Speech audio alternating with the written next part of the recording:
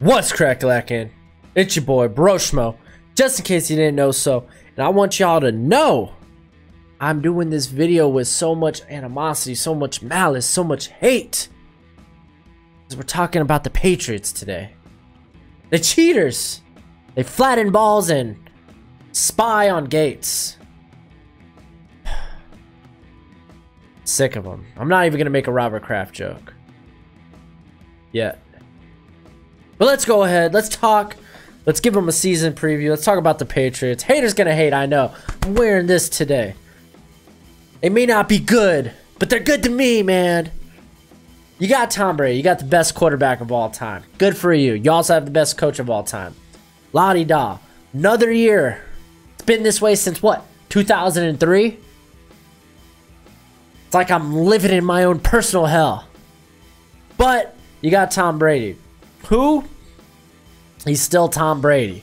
He's not the Tom Brady of like 2 or 3 years ago, but that's not like he's diminished much. The man's still winning Super Bowls, still winning games.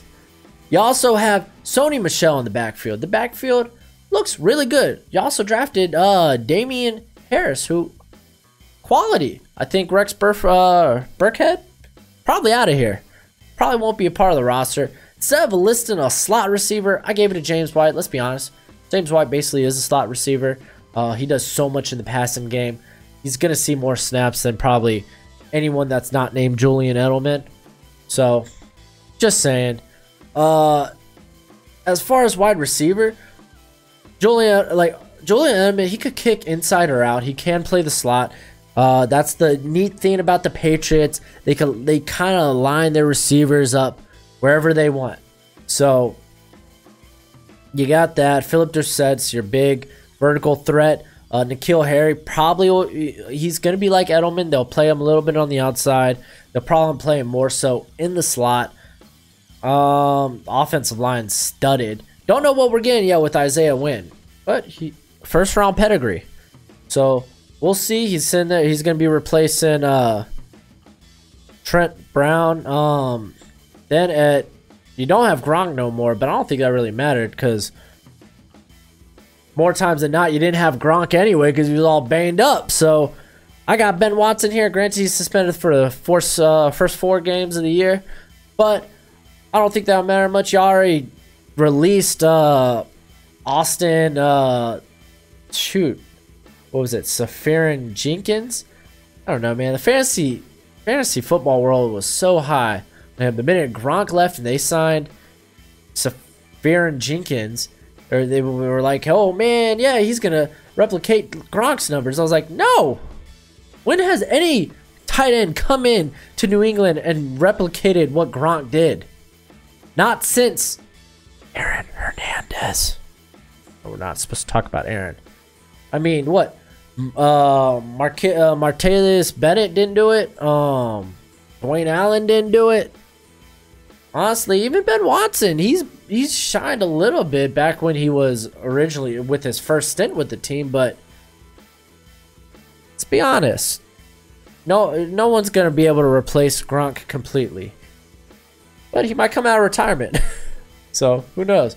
But let's be honest, this team's gonna do very well. This offense is going to do very well, and I hate them for it. Let's go ahead. Let's take a look at the defensive side, and woo-wee, man, that defense, even without Trey Flowers, looking good. Michael Bennett there, probably going to be playing a little more inside on the line.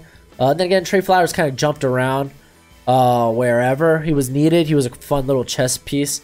Lawrence Guy going to come in there. Now, to try Wise Jr., I think eventually might get replaced. Maybe. I really like Chase Winovich. I don't know how he fell to the 3rd round. I don't know how y'all got him. He was one of my favorite edge rushers in the draft, and y'all picked him up. I don't get how y'all get talent like that. It frustrates me. You know who needed a pass rusher this year?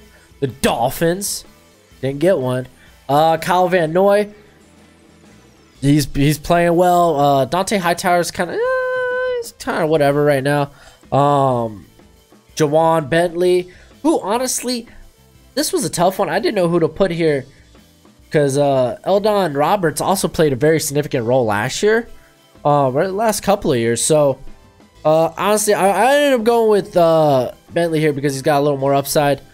Secondary, Stephon Gilmore proved he was one of the best press corners in the league last year. He was a monster. Jason McCourty, I got him playing outside. He could also play in the slot. And that goes vice versa for Joe John Williams, another guy they snagged out of Vanderbilt, who I thought was very underrated. Devin McCourty, Patrick Chung. It's like rinse and repeat. You know what you're getting with these guys. They've literally been Patriots for almost their whole career, or at least Devin McCourty has. This team is just, while their Super Bowl window, I say their Super Bowl window's closing. They got what, like 10 Super Bowls now? Like, that window's gotta close eventually. It does. Will it this year? Let's take a look at their schedule. Oh boy, oh boy. Honestly, at first, it starts out strong. Because the Patriots and Steelers, they always put on a good show.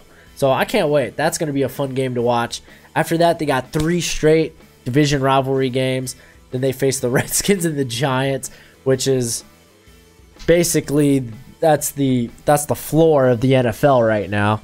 So not a difficult start for the Patriots. Even after that, they have the Jets. But then they have this stretch where they face the Browns, the Ravens. They get a bye. And they're going to need it because then they're facing the Eagles, the Cowboys, the Texans, and the Chiefs. Luckily, they get a breather at the end of the year and they finish it with the Bengals, Bills, and Dolphins. But that's going to be a tough stretch. But it's Tom Brady. It's Bill Belichick. You think I'm not going to doubt these guys. As much as I dislike the Patriots, I can respect them. I can respect what Tom Brady's done. Everyone's like, oh, the flank gate, spine gate. I mean, honestly, look, just they've created a dynasty, and it's been tough to watch from my point of view, but I can respect that. I got them going 12-4. No one could tell me otherwise.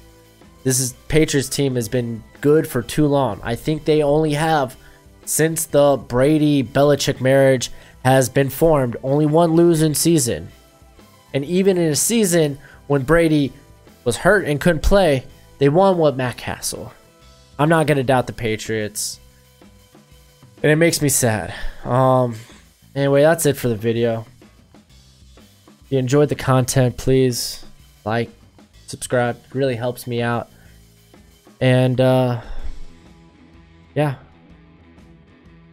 till next time, a much funner time from now, because we won't be talking about the Patriots. Y'all be easy, my friends. Later.